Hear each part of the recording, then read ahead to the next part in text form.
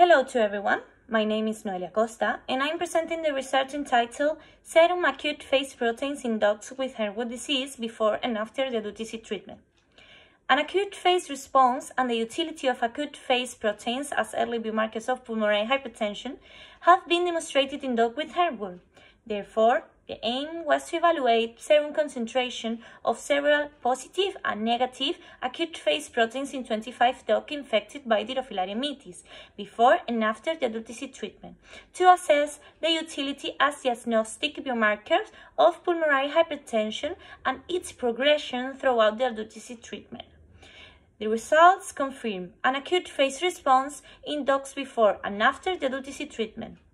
Moreover, 6 months after completion, alterations in ferritin and peroxanase 1 persist, which confirms that heartworm disease has a strong inflammatory component that seems to persist for at least 6 months after discharge, whether or not there is presence of pulmonary hypertension. Only C-reactive proteins show significant different concentrations between dogs with or without pulmonary hypertension on all measurements. Thank you for your attention.